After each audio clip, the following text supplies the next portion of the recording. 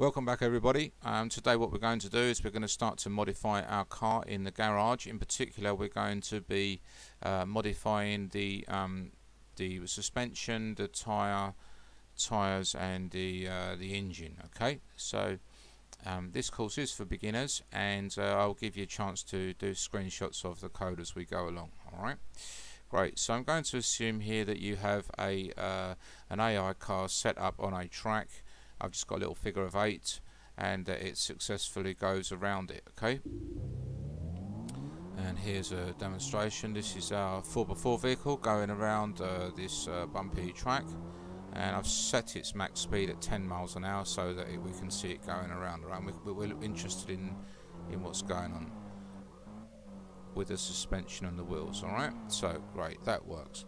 Okay, so let's have a look at what's happening down here. Basically we've got a couple of things happening. Let's have a look at the car itself. Well, I've deleted everything from the standard assets AI car that I don't need, and I've added a chassis, what I call a chassis here, and I've got a shell on the top. Alright, so this is the shell or the body of the car. Okay, you can turn that on and off, and I'm going to turn it off for here so we have a look at it. Alright, so let's just have a, it's much easier to work on the car by looking at the chassis. Alright, now especially when we're messing around with suspension. So I've got here, if we press play, you can see that when you press play it becomes activated. Right, that means that this bar along the middle, the frame is raised up and the suspension arms are now pointing at the frame correctly, and it looks realistic. Alright, okay, and if we let that, turn it off, it goes back to its standard position. Good.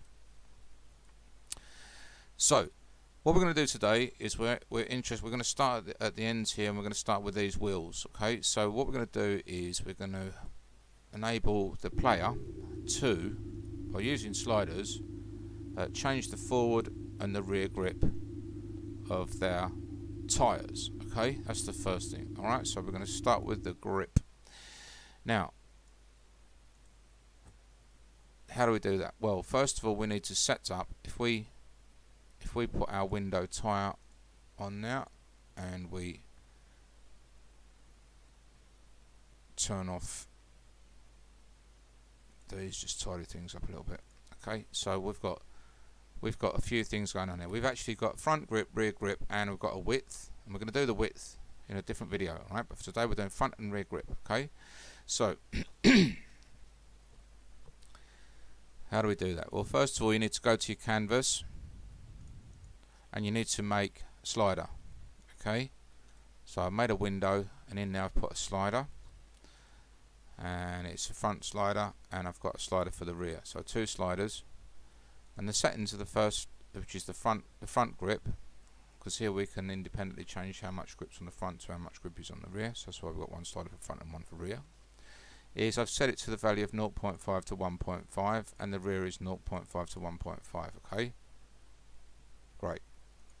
So what we need to do here is we need to get these sliders to actually change the grip of the tyres. But first of all you need to know where the tyre grip is. So if you go to the wheel hubs on your car, you can highlight, and your forward grip is this one here, forward friction stiffness, and default is set at 1. Okay, so we're going to change this value through code, so when the player changes the grip using the slider, it will come through here and it will change this value.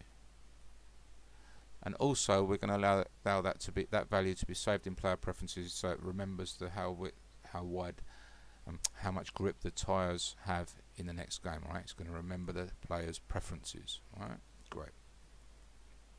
So first things first, yeah, create an empty game object, and then we're going to attach this script called car setup to it. Okay, I'd like to take a screenshot of this. It's a big script, and you could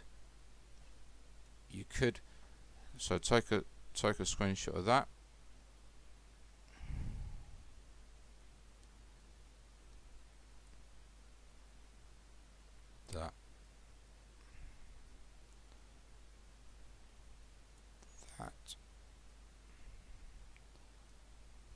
Those. this one, this one. Okay. And I left this bit over here so as you can see that this is the car setup and this is where it's going to go over in the car manager. Okay.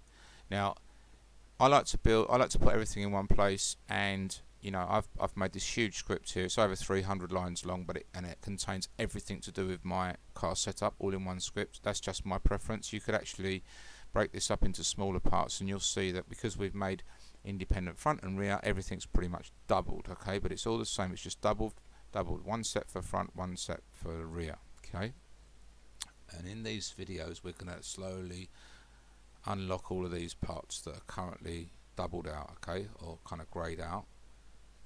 Alright, good.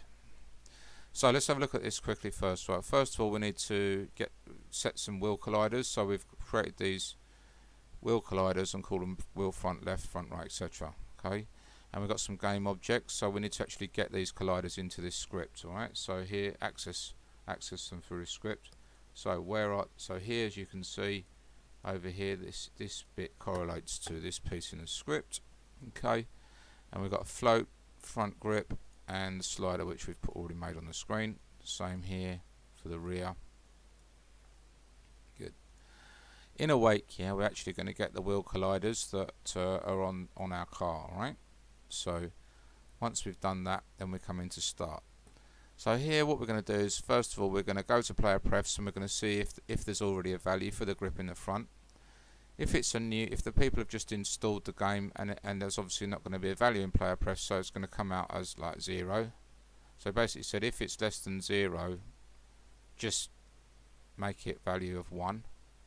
So when the person first loads up the game, the car can go round. Okay, because if it's got 0 grip, it'll just stop, and the people will think there's something wrong with your game. Okay.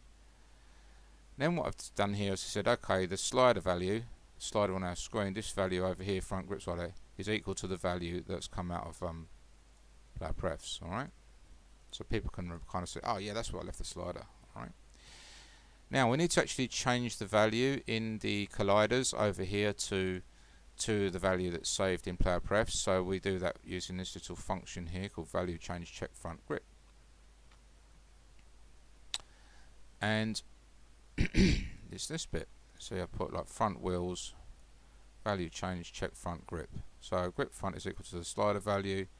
We need to access the wheel friction curve, and then the forward friction, and then set the stiffness to whatever value is currently at front grip, which is the slider value. And we do the same for the right wheel. When we've done that, we just save that value, that new value of grip front, into player prefs, and that's all that does. Okay. The rear wheel is exactly the same. Okay, except here I've called it grip rear. If it's less than 0.5, make it 1. Set up the slider to its current value, and set up the wheels. All right, exactly the same.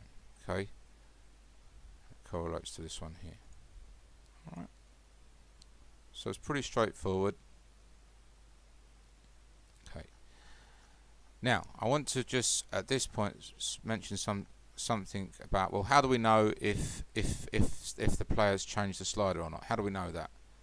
You know, I can't see anything in this script which is going to tell us whether we've got a new value on the slider. Well, the answer is you could do it a couple of ways. You could do it in you could do it in update, or you could set a coroutine up to compare values to see if there's any difference in values, and if so, then run a function. All right. But what I like to do is set up something called a listener. So down here on about line 150, you'll see this thing here called front wheels, grip front slider. On value change, add listener. And then if there is a change, then go and run this function, value change check front grip, with the one that we were just looking at. So this listener, what it does, it listens. So in the start we say, hey, we're going to set up something that's going to listen to any value changes in the slider, and if there are any changes, then run the function. Run this function to change the grip to whatever value is in the slider. And that's all they do. Alright? Good. So that's what listeners do, and that's why we've used one in here. Now, obviously, because we've got about 10 different things we're going to change on these wheels, we don't want to like fill up update with loads and loads and loads and loads of functions listening for changes. So it's far easier just to say, hey, you know, if one of them moves, let's do something about it. Right? We don't need to monitor them all the time. Okay, great. Okay, so that's what car setup script's all about, and we just drag in our hubs and our sliders, and we are ready to rock and roll. Okay, so if we just check that these things are working, quick checks that you can make. First of all, hover your slider, hit tyre, and see if the slider's working over here. Yeah, we can see it working. Right, okay, and then again we can do the rear slider. Is that working? Yep, that's working. Sliders are working fine. Okay, what about the wheels? Well, let's grab the two front wheels and move the front slider. Yep, this value over here is working, so that's correct. And same for the rear. Okay, we'll move that, and that's working as well. Right, so what we'll do is we'll put our sliders at the end. Okay, right up the end there. Yeah, 1.4s and yeah, 1.4s all over the place, so let's just make these a bit different. So as you can see, they are working independently. So we've got a 1.2 and 1.4. Let's see if it remembers it. Okay. Right, so at the front we've got 1.2, that's saved it, that's correct, and rear is 1.4, that's saved. If we come in here, our sliders are where we left them, so it's perfect, great. Alright, thanks very much. So that's how to do your front and your rear grip, and I hope it's useful and that you've learnt something. And in the next video we're going to start looking at this chassis, okay? And please subscribe, and look forward to seeing you in the next video. Thank you, bye bye.